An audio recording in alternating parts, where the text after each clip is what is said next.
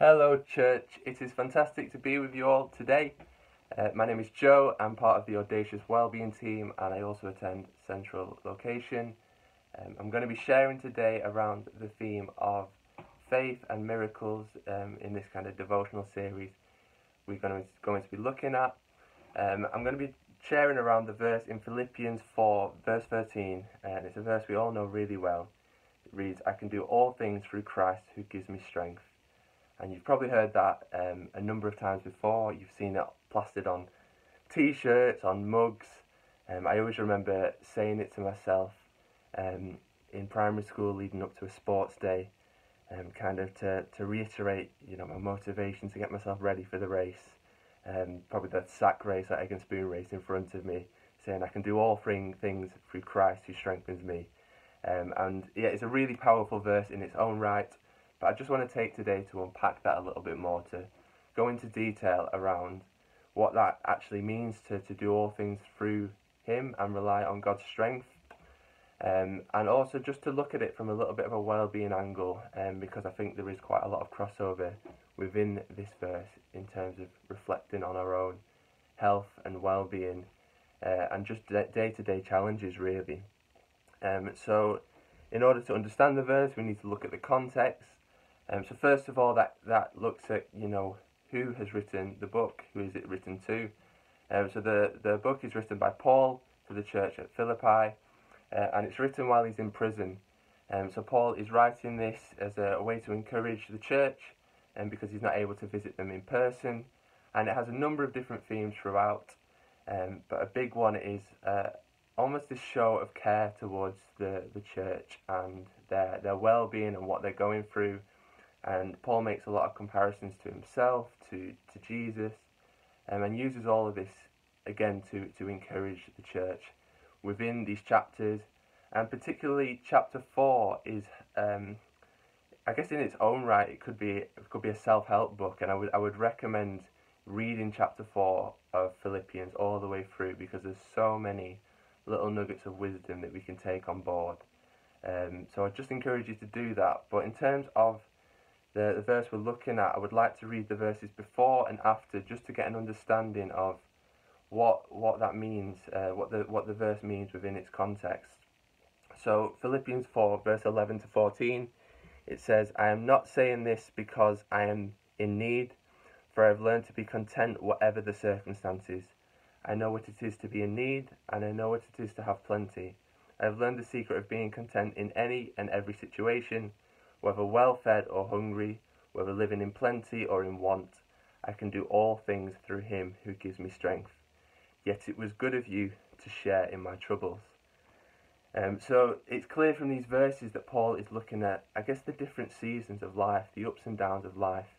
And I would like to focus on, I guess, the more difficult times in terms of the mountains that we go through, and allow these verses to give us a different perspective on those challenging times, those mountains. So I'm going to bring you 4 points from the 4 verses, just because I like things kind of making sense like that. So first of all is to acknowledge the mountain. So Paul shows awareness that he has been through difficult times and times of plenty. So this acknowledgement and emotional awareness of the different seasons of life can be just a really strong starting point, just to acknowledge when we're going through a good time and acknowledge when we're going through a difficult time. It allows us to kind of position ourselves when we're entering that kind of season. Before we're tackling that hill, that mountain in front of us, we're stopping and realizing, okay, I am going through this difficult season, or I'm about to go through this difficult season, so I might need to adjust my kind of position slightly. I might need to adjust my approach slightly. So that's my first point. The second point is to learn through it. So Paul shares that he has learned to be content in every circumstance. So not only is that point of learning to be content in every circumstance obviously something that we can valuably learn from, just the idea that Paul is willing to learn and almost emphasizes the importance of learning through these difficult seasons, and it allows him to then be more equipped to tackle future difficult seasons and future mountains. So it's the idea of, when we're going through a tough time or whether we're going through a good time, it's what can we learn from this in order to better approach the next season. And then thirdly, it is to share the journey. So in the final verse, Paul acknowledges the benefits of sharing in our troubles. When we walk up a physical mountain, it can be helpful to have someone with us for encouragement, perspective, and to share the journey. So think about, who that could be for you, who you can share that journey with, or who can you be that for someone else, who can you encourage and help through maybe a difficult season that they're going through at the moment. And it allows us to come through these seasons even stronger. And then number 4 is that God has the power to move the mountain. So the verse is clear that we can do all things, but it is through Him who gives me strength. So allow God to change the narrative and the perspective of our situation and increase our faith that, He can bring a miracle into this situation, and we can do things to help our situation. We can share with others. We can look at learning from it, or even just acknowledging the situation, but that faith perspective that God can bring a miracle as well.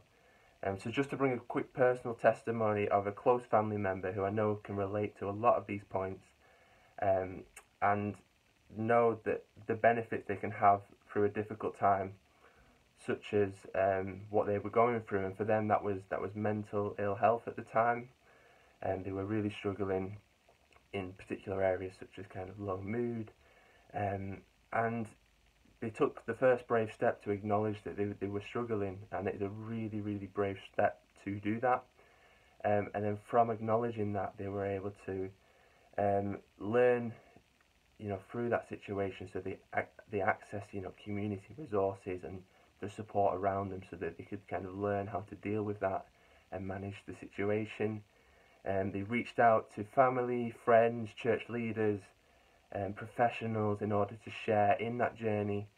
And then finally, the real breakthrough for them, they said it felt like it was when they were able to lay it before God in prayer and lean on His strength with a perspective of faith with the situation. So they were able to kind of pass it over to Him in prayer. This is something I'm struggling with, but God, and I want you to change my perspective to one of faith, that it's something that I'm going to come through and come out stronger and learn from. And God moved. They are having less difficult days. They're having more days of hope and joy, and it is down to God and what He did, and also reaching out to people around Him, and getting that godly perspective. So just pray that today's devotion will encourage you as you seek further breakthrough in your own lives and the lives of our families and communities. Have a really good rest of your day.